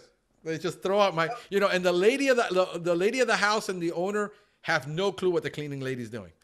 So I got to communicate with everybody. Like, I've got these monitors under the stove and underneath here. When she cleans, leave it there.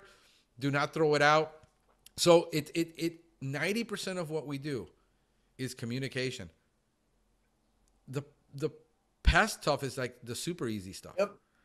It is. I mean, it's what we do. It's kind of hard, but once you learn it, it's like, it's not that hard. When you master the basics, and that's where I focus on, is getting people just to master the basic principles.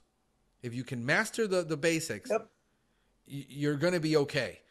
Not to get overwhelmed. So it's just, we got so much work to do that it does become overwhelming. So the way I figured is I just carry 3 phones with me and record everything I think, and I come across, because we've got somebody like you out there doing that. Because I keep saying we need the next generation to come up after us, and they need to do it bigger and better and louder, because.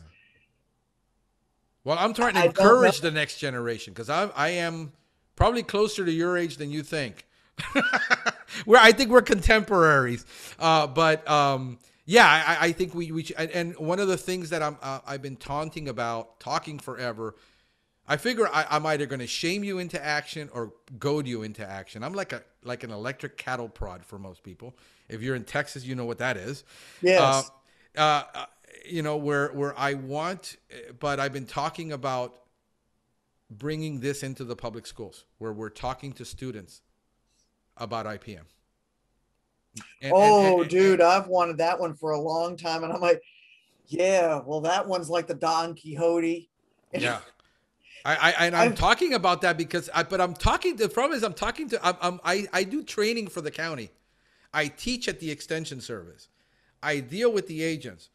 And I'm like, why can't we you got a 4-H program and you work for the same county, and we can't somehow get this into the public school that you work for? I'm trying to scratch my head on that one, but yeah, I can tell you my backstory, and it has to do all with the education system. Right. Yeah. I mean, it's just, I come up with these ideas, and then I'm like, well, yeah. Right. 3 more of me. Yeah. And a lot of volunteers, maybe we could get something, but I'm thoroughly convinced if recycling is where it got started, and water conservation got started when we were kids in school, Where do you think this all needs to start? Yeah. Where are kids hanging out today, by the way? Probably in front of their computer screens. Yep. That's where we need to be.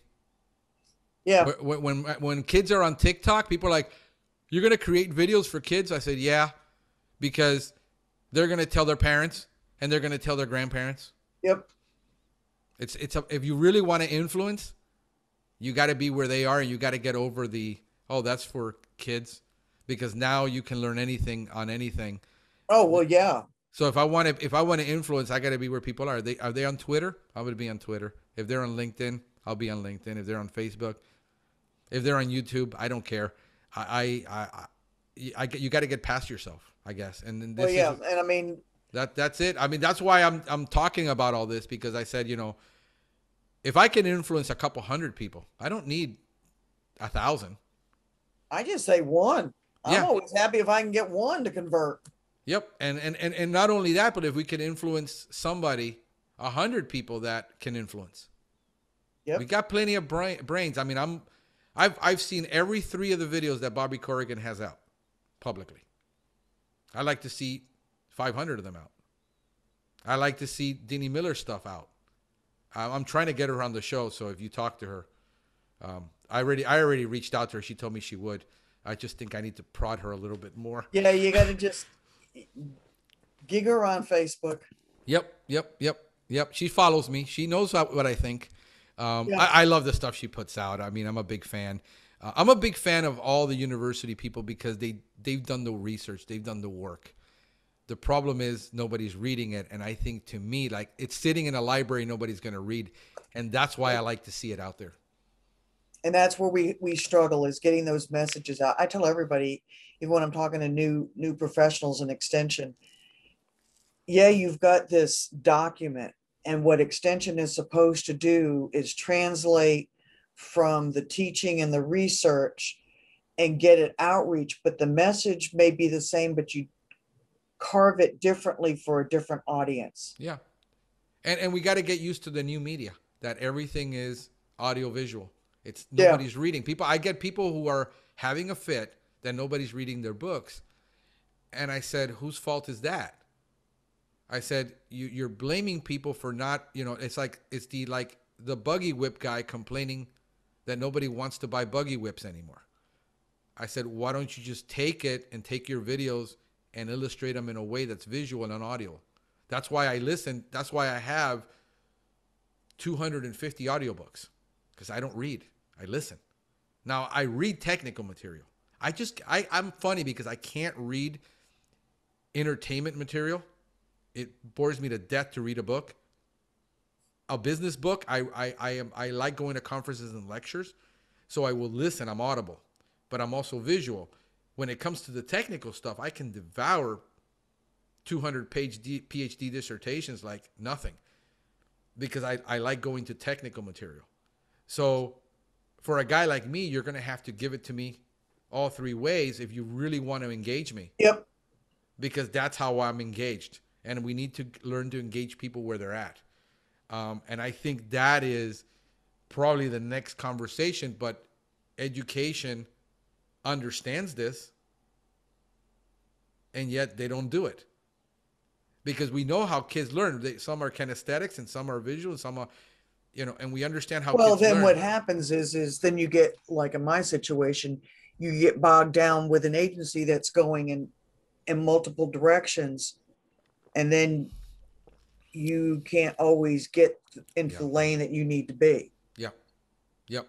And I get it. It's tough. I mean, I know. I mean, I can't do any more hours. I can't put any more time. I can't do this. And I said, okay, let's figure out a way that we can get together and do it. That's why I'm doing the channel. That's why I keep doing this after 6 years. Like, people, why do you do this podcast? It drives me. Well, listening, you keep doing it. Yeah, and you have to stick to it, and it isn't going to happen. I got guys that quit after 3, after a dozen podcasts. I said, guys, you want to cause a movement, you're going to have to do it for the next 10 to 15 years. Yeah, and be at it to cause a movement. I think the movement is happening in the marketplace. where people are not wanting the pesticides. They're more educated. They're not wanting it. The manufacturers don't want to hear that because we have to sell less. This is why there's a lot of reconciliation in the industry. I get it. But the reality is people want natural, people want organic, people want less. Mm-hmm. And we got to figure out how we're going to give it to them. You know, that's where the challenge is, because nobody wants to work themselves out of work. You know, this is why we've got all of a sudden the sale of Bayer happening, of their pest control division. Why Syngenta sold. Why all of the pest control companies are merging. Yeah. A whole shift is happening in the industry. A lot of people just don't want the change because they're the baseboard jockey and they don't want to hear it. Well, and change is always, it's painful. Doesn't matter what it is. Change can be scary for a lot of people. Yeah. The truth of reality is change happens no matter what. You cannot live through life without changing. Yep. And the more you fight it, the harder it is.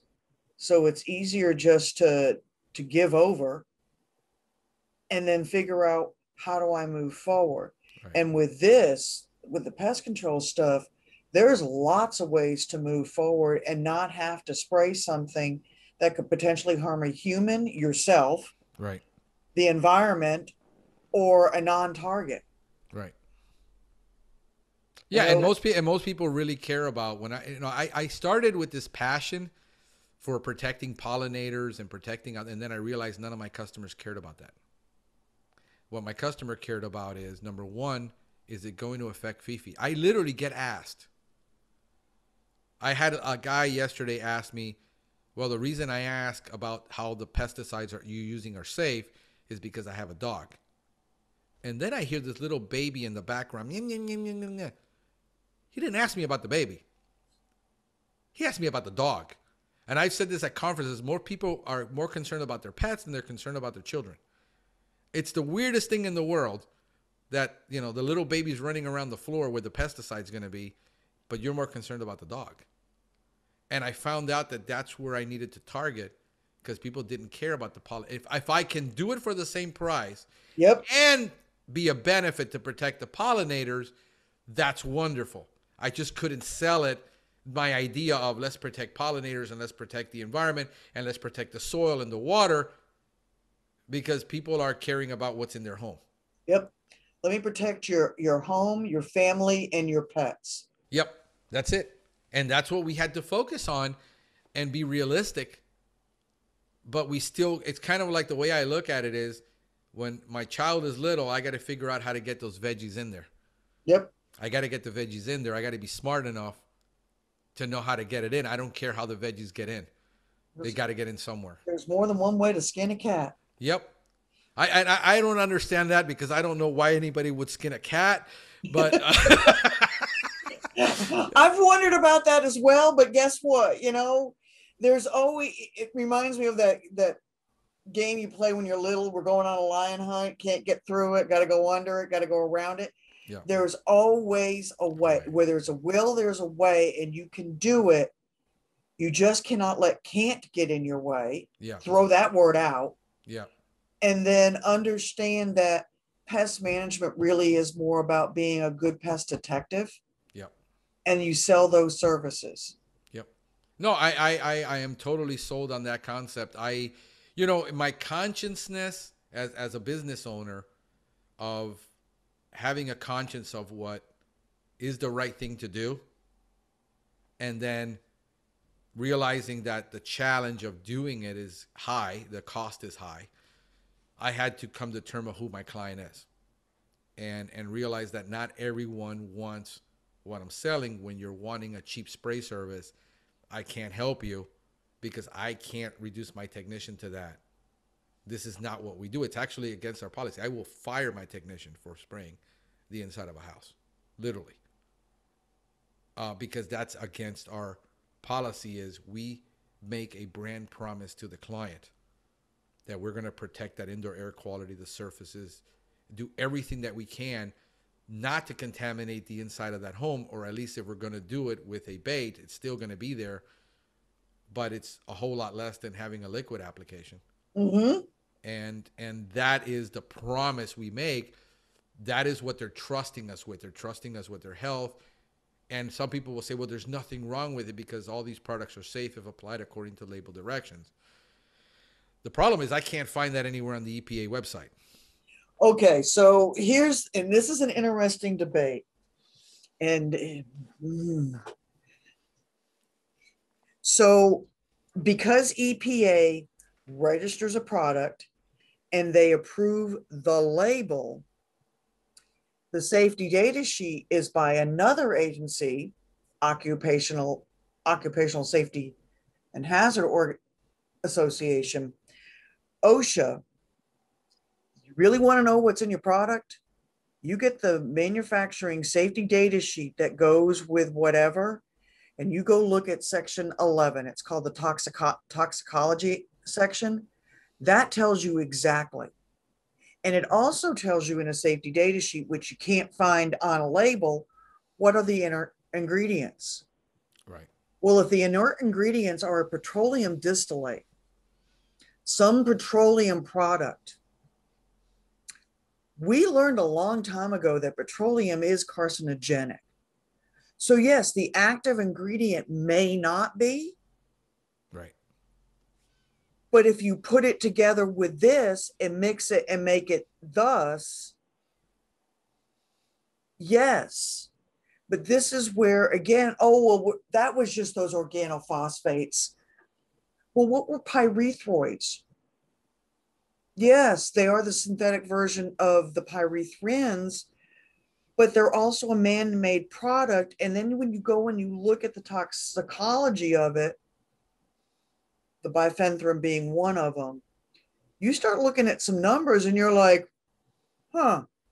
Now, I spray this product on the exterior perimeter. I roll my sleeves up. I don't wear gloves. And I do that at least 5 times a day, 5 days a week. But I don't share that information with anybody. And my employer doesn't really hammer home the fact about a safety data sheet. I just had that conversation online, and I when I put stuff out there, I'm usually pretty intentional about and I had the whole debate, and I'll let you go back to your thought on that, because everybody tells me that the safety data sheet is only for when there's an accident, for a spill, that you don't need it. And I'm going to go even further than that, but I'm going to go ahead and let you finish your thought on that. Go ahead. Well, because you just brought up, again, a common misperception. Yep.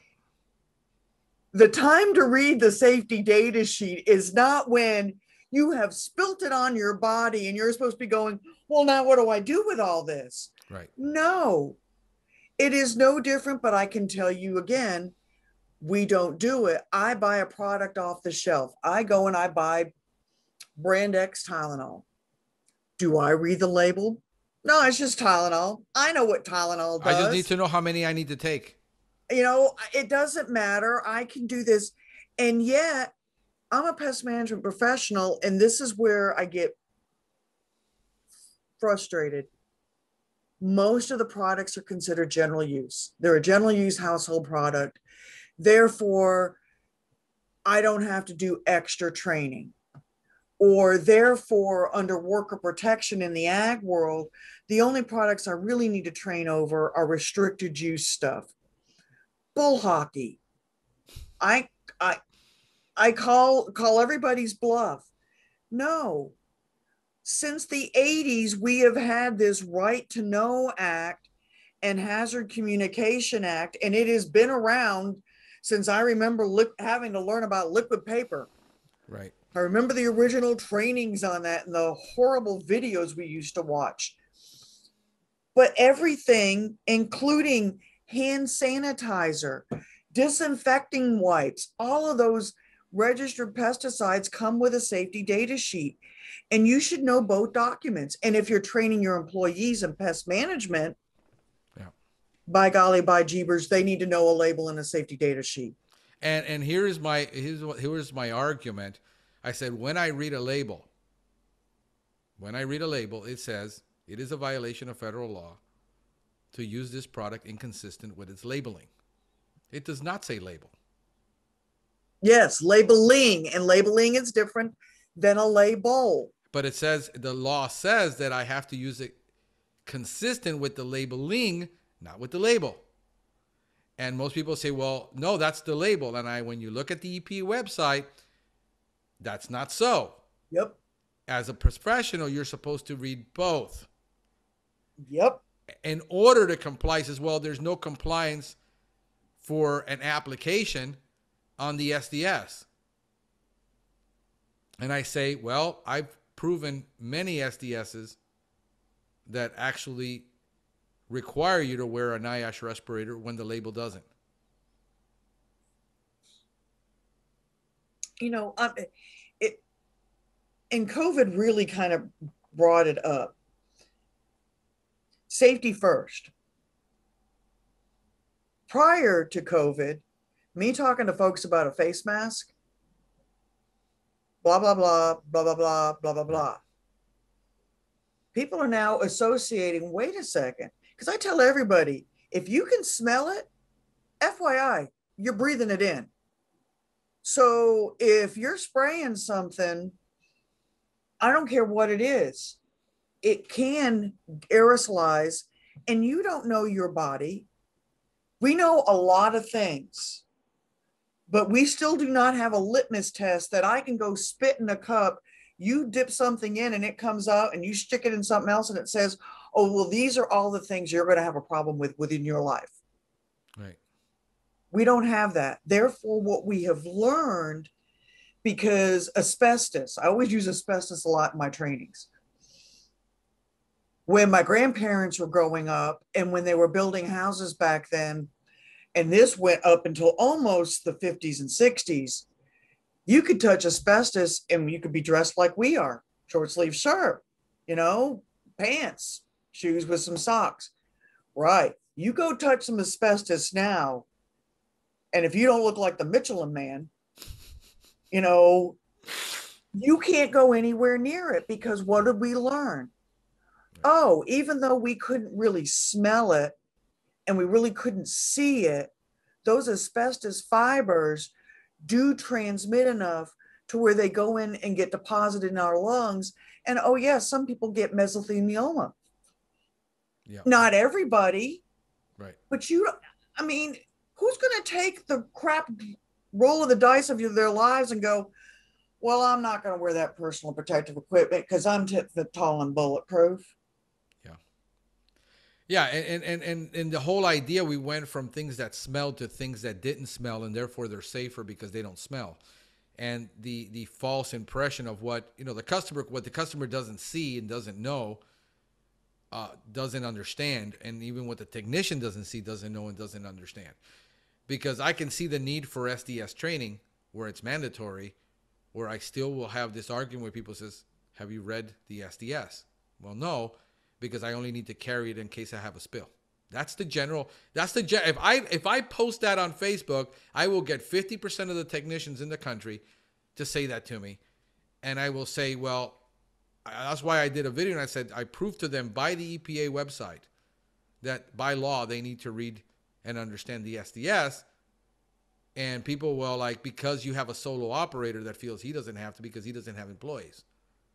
So that's fine if you want to take that risk. Ignorance is bliss. Yeah. Until somebody takes you to court. Yeah. And then, or you harm yourself and you don't follow the instructions. Not every court's going to side with you because there is rules. Directions say, I go through directions. We do pesticide safety as part of our school IPM training.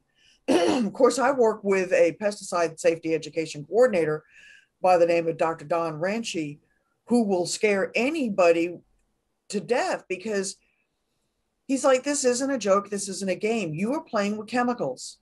Yeah. Think about yourself first. Yeah. And because he is a gentleman, he can go into some things, but he does make everybody look, people, what are these? Hands. Put your hands in front of you. Look at them. Say to yourself, these are the nastiest things on my body.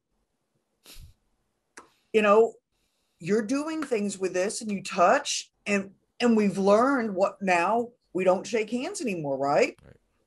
Yeah. I'm glad that PPE became a household name. Yeah, so am I. I mean, in germs, I'm real happy about that because, you know, I've enjoyed not having cold and flu. Yeah. But at the same time, our industry needs to understand plumbers, electricians, railroad operators, you name it. If medical professionals, they all get extra training, and it's so that we can be better at what we do. Right. And if you don't strive to be the best that you can be, why? Why not? Right. Because you can. Yeah. And No, every day I give it my best. It's just some days are better than others. yeah, I know. No, I mean, one of the things that burns me up as a professional, I've been in this now 14 years, and I've taken just about any class that's been available to me, paid, to take, online, in person, it doesn't matter. I've never been in a CEU where they taught core, where they taught the label, and they taught the SDS. And all of them have been taught by a manufacturer's rep who glossed over and says, well, you just need to have it here. You need to carry it with you. But nobody's ever gotten into we go into the label and we get into what the 10 parts of the label that we have to know. And that's been taught to death.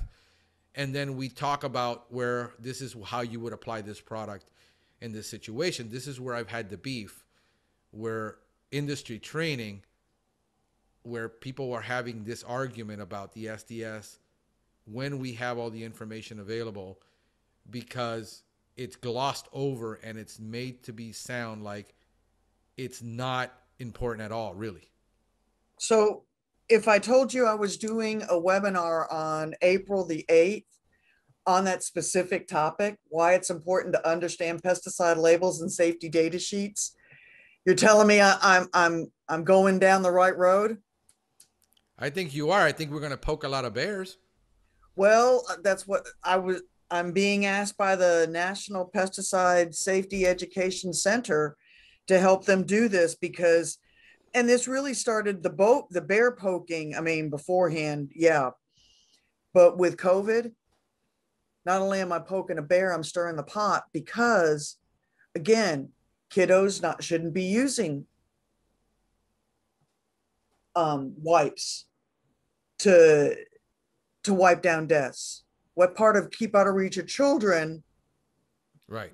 Don't you understand? I mean, we've got products out there that I know last year when we were doing this and schools were reopening, watching a lot of my school folks looking at, yeah, they looked at the label and then they went and opened the safety data sheet and they were like, oh. It will give you nightmares. I mean, and that's when, you know, the conversation, and me just kept bringing it up because we do have this National School IPM work group that I belong to. And this was one of those topics. And sometimes when you scream the loudest, they just come back at you and say, fine, guess what you're going to get to cover? All right, I'll take on labels. And right. I know it's not sexy, but I cover this because it's important. No, I am even looking at what we do, because we've stuck with, like I said, I don't like the whole spraying thing, and even with products that we're using that are 25B products that are exempt, that don't have that quote on the label that says it's a violation of federal law to use this product. Then you look at the SDS and you're like, this is why I've always refused to apply 25B products indoors. Well, yeah. I mean, there are two pieces of paper, so to speak, gives you two different things of information, but it's you who make the informed decision using that judicious part of that pesticide to figure out what is it. I mean, if you look at boric acid, yeah, it could be pretty scary, but I'm not going to aerial dust it. Right. I'm going to put it either like most customers do. you know, when they toss it all over their kitchen. kitchen, but Or diatomaceous earth because it's organic and they can dust it all over their house. I literally had one guy do that. He dusted his entire carpet and then decided he's going to vacuum it and forgot that there was no bag in the vacuum. And I walk into that and it looked like nobody had dusted the house cleaning for like 6 years, as you realize you're breathing all this in. And he says, yeah, I know. I says, you need to hire a company to come in and clean this. I put on a respirator when I went in there to do a flea job because he had put DEO. he had exceeded the limit, the label limit. Not only that, but then when he turned on the vacuum cleaner, he created a dust bowl inside the house that circulated it everywhere. So, and then when we start talking about how pesticides attach themselves to dust, pyrethroids attach themselves to dust, and people have sealed homes and all of this stuff. I mean, I got footage of stuff that I've seen that would make most people cringe.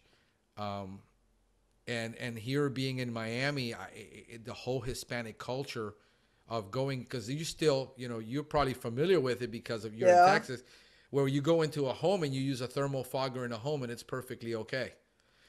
In Central and South America, most people would cringe at seeing that, but this is a normal occurrence for them in undeveloped countries to just fog everything. And what's the problem? And on top of that, you're using petroleum distillates when you're using thermal foggers. And we could just so when I'm talking to my clients who are, we're 65% Hispanic down here, they're not getting this. It's not registering why we don't do this, why we don't. I need you to come and fumigate, why we don't spray, why we protect the indoor air quality, why we don't want their kids' paws all over this or their dog's paws. But they don't read what I read. And then people say, well, that's just put out by a university because they've got an agenda. I get it. That's just the general distrust of everything, where nobody trusts the government, nobody trusts the educators, nobody trusts the company. And we got such an issue of distrust because there is no real transparency, because it's not convenient most of the time to be transparent. No, we need influencers. Yep. And I think this is where this is vital, that I just need 100 of you to come on and talk about this, the real science behind what we do, and how we get it done. And it can be done. It can be done as safely as possible. It can be done totally different than our grandparents understood it. Most definitely. And we don't have to keep going down that road. You can making minor changes. And I'm glad that people are listening to me. Technicians are saying, yeah, my company told me to go fog a car with this product. And then I read the label and I said, thank God I didn't do it, because I would have violated the law. That's the sad part, is you got the owners and managers telling you, who know less about pest control than you do. So these are the things we got to work on, Janet. We got so much to talk about and so little time. But no, I really do appreciate you being on and sharing and having this conversation. What do you want to leave the people with that they should know, and we can close it there? That you can achieve success. No, it doesn't happen overnight. So the old saying is, Rome wasn't conquered in a day. Neither will pest control. Right. Be patient, be thorough, be positive. Thank you. And have a good day. And have a pestacular day. Yes. Yeah. Thank you so much for being on. If people want to get a hold of you, how can they reach you or know more about you? Like I said, I'm very easy to find on Google, but you can reach me out at, let's see, my easiest one probably, Janet Hurley on Twitter. I'm Janet D. Hurley on Twitter. The work address is ja-hurley@tamu.edu. That's the email. And like I said, you can find me everywhere. IPM Experience House, School IPM in Texas. Just Google Janet Hurley, Texas. And I'm told by my own family, I pop up. Great deal. It's been great having you on. Thank you so much. Thank you. Take care, Frank. All right, ma'am. Have a great day. Bye bye. Bye bye.